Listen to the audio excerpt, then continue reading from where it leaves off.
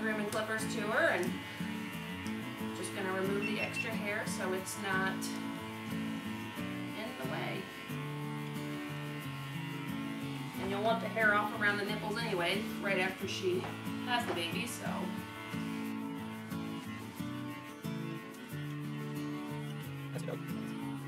Piper's a standard size party poodle. She's bred to our registered, and she's also AKC registered. She's bred to our AKC registered brown party poodle. She should be having puppies. Expected due date is July 28th. So, about a week and a half.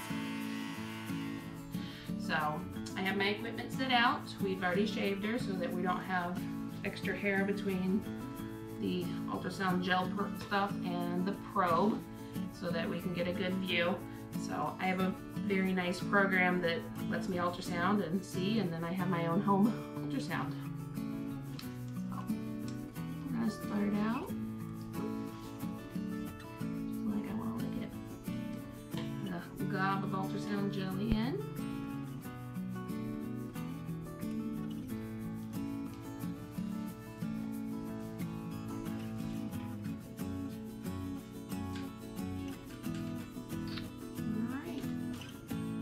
Here we can already see there's the spinal column of a puppy. Below it is another cross section of a belly. They kind of lay all over the place. Oh, there's another belly.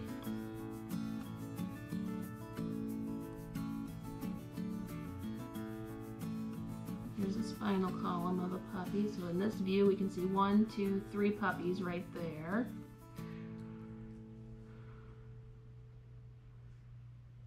Another view of the same.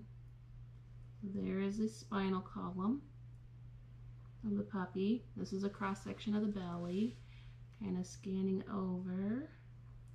You can see just outside of it there's another puppy. Yeah, wiggling around.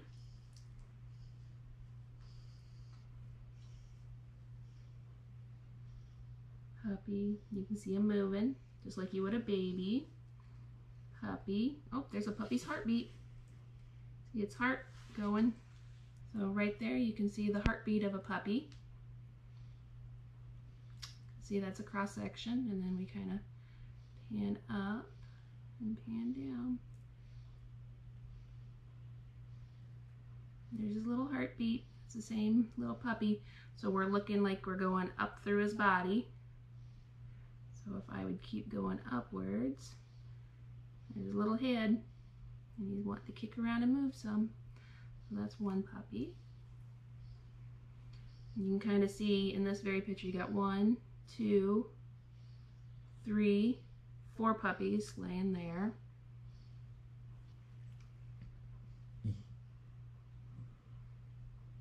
You see puppy. Right there. This is his backbone on that one. Yeah, mama. Oh, you want to roll over some more? There you go. Good girl.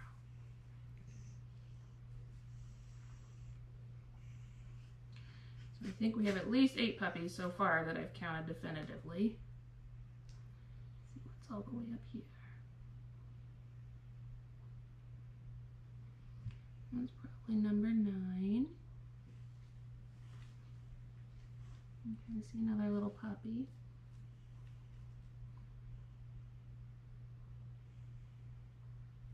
There's another little puppy heartbeat. Over here, that's probably puppy number 10. Yeah. So when they're kind of right there, and there's yet another one. And as we start scanning down, it starts getting wider. So we're all the way up here. That's kind of how we're telling. You can see the uterus is pretty big. So it kind of goes from there all the way up here. And we got a little puppy on top of puppy going on. And you think there's not a whole lot of room in there. So I think there's at least 10. It's not the easiest method, especially with her being about a week to 10 days out. But it kind of gives you a good idea. Obviously they're doing well. You can see the spinal columns and the different puppies. There's yet another heartbeat. I can see heartbeats in most everything. It's hard to tell exactly whether you've double counted something, but I mean, I've done quite a bit of ultrasound work and looking, and I would say there's at least 10. She might have 11 or 12, but I think we're looking at a litter of 10. So, and you can see the little puppies, they're moving. It's a little leg pile. You can see little puppy leg there, little puppy leg there. There's a neighbor kind of kicking out and around.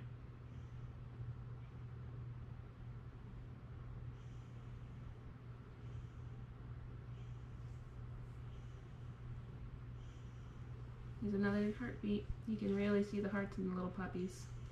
All the little chambers moving like they're supposed to be.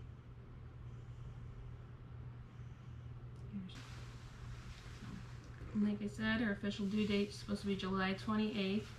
We'll kind of wait and see. The nice thing is we pretty well know when the first time they were together. So she did have a couple breed dates later, so it could be a little bit later. It could be as late as like the 2nd or 3rd of August, depending on which one she actually ovulated with and settled. So you can see a heartbeat there, you can see a heartbeat right there, and that one also. So they're all being active. Oh, that's little puppy feet. See, you can literally see its head rolling and its little leg. Which puppy is going to be yours? If you're interested, you can reach out to us on Facebook or at mdtriplecreekranch@gmail.com. We hope to catch her having the puppies, and you could even watch your puppy being born. So I guess it kind of depends on how it comes when she gets her day, but we managed to catch all the other two litters, so hopefully we see another one, and you will too. Have a good day.